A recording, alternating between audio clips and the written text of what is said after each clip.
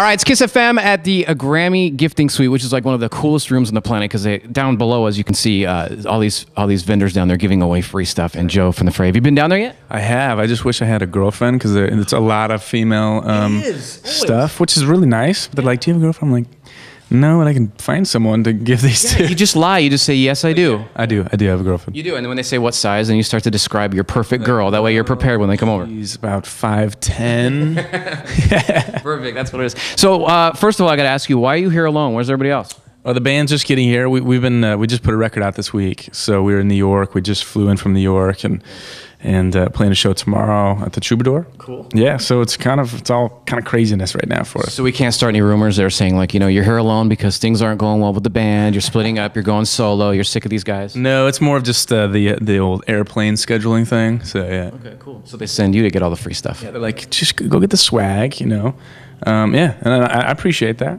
Cool. Already February. How's the year going for you so far?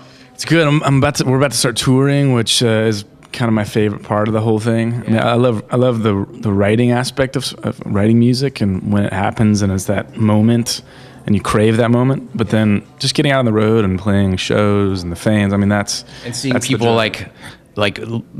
move their lips lip syncing to the songs that you guys have written and they've memorized. That's got to be something cool. I mean, it's a total honor. It's like we're lucky to do that every night. Yeah. Is there any songs that you guys play that you're so surprised to get like a huge feedback that is maybe like an album cut that wasn't huge? I mean, I'm curious because like I said, we just put the record out and we haven't played shows yet with the record out. Right. So tomorrow is going to be the first show at the Troubadour that's like, okay, that the record's out. So I'm just very curious what the response is to the certain songs. Yeah. Cool. All right. What's your plan for the Grammys?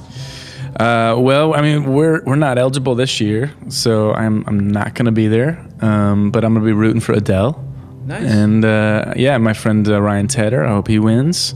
So Adele's kind of a safe one though. She's nominated for pretty much everything. Yeah, I mean, she deserves. This is her moment, and I'm proud of her. Like she's put a lot of hard work into this. So very cool. Any info about the website and tour schedule and all that stuff that people should know about?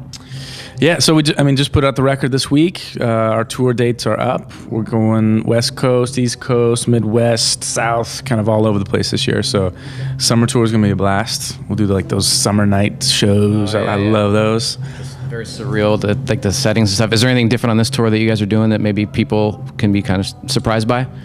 Well, the fact that we have a lot of pyro, dancers, yeah, that kind of thing, like pyro dancers. We have lasers. Yeah. No, actually, Isaac's been kind of stepping out into a whole new thing. So I'm curious to see what happens this year with that. So cool, very cool. Well, congratulations, man. Good luck on the album and that first show. That's going to be awesome. Troubadour, right? Yeah, Troubadour tomorrow. Tickets still available? No. Damn it. Just stand outside. I'm sure you can just kind of sneak in the back. Pretend you're a roadie or something like that. Yeah. Dude, thanks for doing your thing. I'm going to let you go get some more free stuff downstairs. Appreciate it. Yes. It's Kiss FM live at the Grammys.